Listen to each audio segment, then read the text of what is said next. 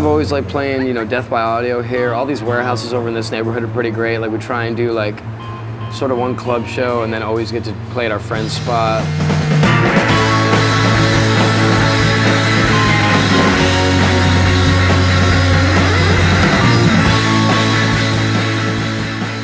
I think that fun was a pretty big one. At a certain point, the crowd at a bigger show like that gets so big, it's almost like you're playing for nobody. Not to be, you know, derogatory towards a big crowd, but you know what I mean? Like when you're playing and there's like a kid right in front of you or a girl right in front of you that's really psyched about something, you feel it a lot more than looking at the back of some bald-headed bouncer wearing a fleece.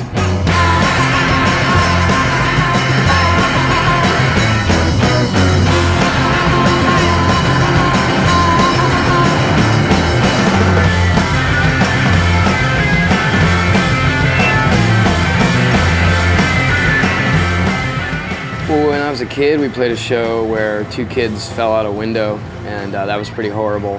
One of them is okay. He's actually living out in San Francisco now. The girl passed away, and it was a really big deal because it was in my hometown. It was a small town, you know, and she was a really great person. She was friends with all of us. You know, you kind of learn to like sort of do a scan of the area where you're playing after a situation like that and be like, okay, maybe we should go ahead and put chairs in front of that door that goes out to the second-story fall, you know, like stuff like that, you know.